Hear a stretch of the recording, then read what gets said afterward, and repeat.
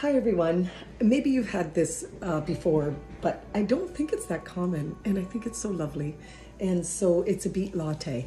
When with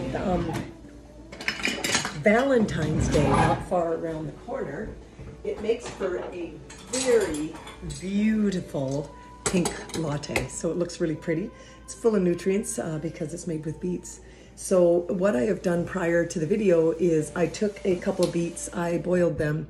That was a while back, and I had a few extra, and I just took them and pureed them, right? And so, and in the pot is basically some steamed almond milk, and it's steamed with about an inch of fresh ginger, and it has a couple of cinnamon sticks that have been steamed with it.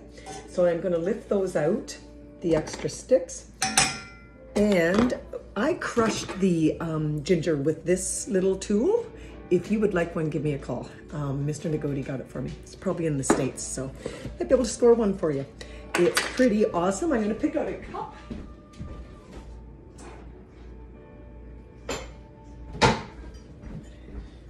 This is my cousin Beverly's cup that she and I share, that she has the exact one. So when I drink out of it, I'm certain there's a connection, and vice versa. So anyhow, I'm gonna put in about like 2 tablespoons full of beet puree. Nothing more than a boiled steamed beet pureed out. Loads of goodness and antioxidants, I guess, and all that jazz.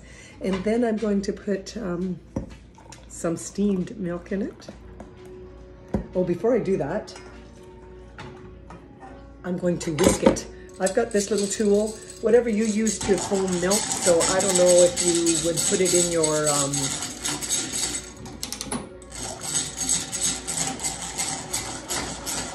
bullet or something.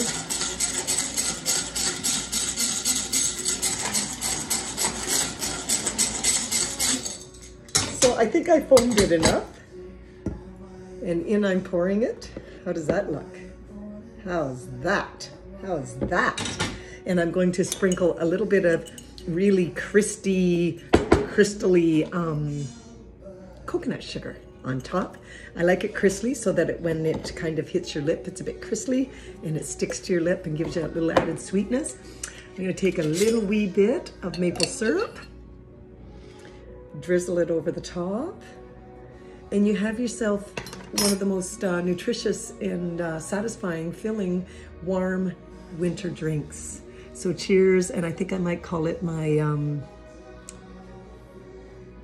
beautifully hearted Beverly beet drink in my Beverly cup. Amen.